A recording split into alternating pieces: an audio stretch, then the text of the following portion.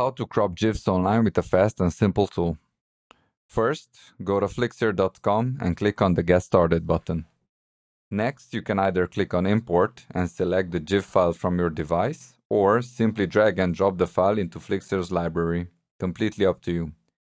If your GIF is already online, you don't even need to download it to your device. Simply copy the link.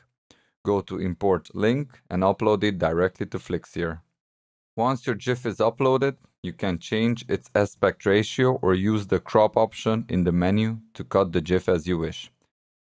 Additionally, Flixier offers a variety of tools to enhance your GIFs, such as adding animated text, different shapes, motion graphics, stock footage, and even combining multiple GIFs.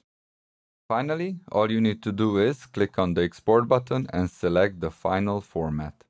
If you want your file to take up less space, you can choose the MP4 format. But if you still need a GIF, you can select the GIF format.